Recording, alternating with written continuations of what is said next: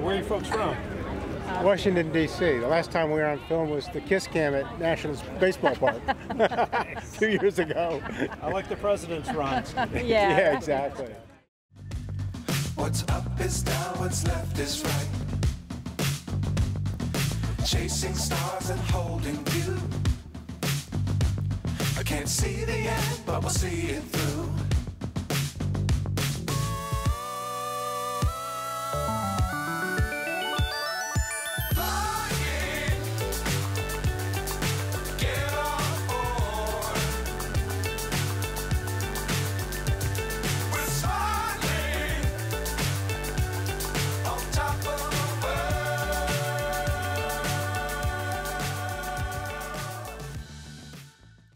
We got here at probably what, 1:30 or so, and we sat by our car. We brought some blankets for our little one. We have a 1-year-old, and we just, I don't know, it was nice, just some family time, not being on phones. It was nice. Just sitting right in front of our car on a blanket, and then as soon as totality hit and everyone started cheering, we just like instantly took off our glasses and was like, oh my gosh, you can actually look at it. Like, that is what? Like, we're not going blind. We watched the rockets. There were like some rockets being shot off and stuff, and that was really cool.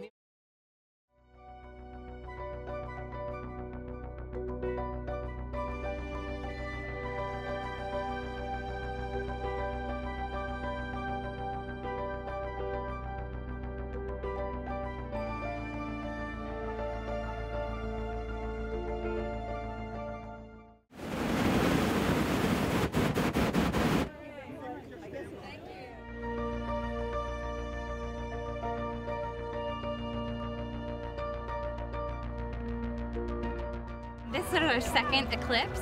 We saw the one in 2017 and we were just in awe. So now I guess we're Eclipse chasers. We got a couple of good pictures of it, but actually experiencing it in person at the museum, like we went to the museum first, it was awesome.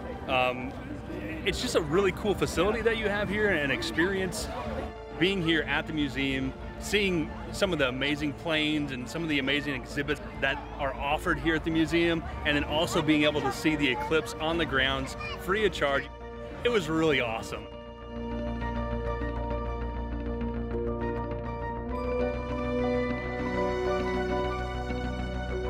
Aviation is a passion of mine. I'm an Air Force veteran.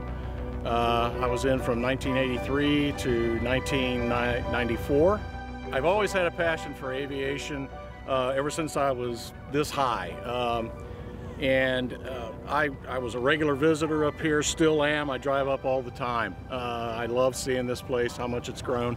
It's just an amazing event.